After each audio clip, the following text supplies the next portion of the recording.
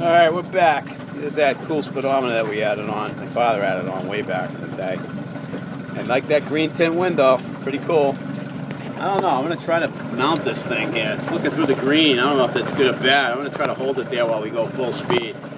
It's going to be, probably be a little bouncy, but we'll give it a shot. Maybe I'll just hold it in my hand, probably be better. But here we go. This thing jumps out of the water, as you'll see in a second. I'm going to hit it full speed. Ready? 1, 2, 3, here we go. Yeehaw! Top speed.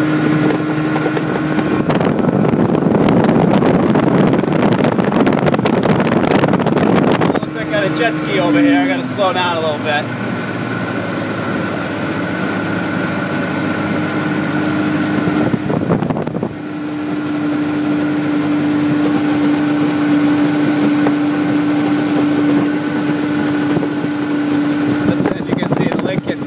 It's a small pond, only about a mile long maybe, so it's a lot of traffic here on a hot summer day. This is Summer Village. Anybody who's familiar with heard of Summer Village in Bedford?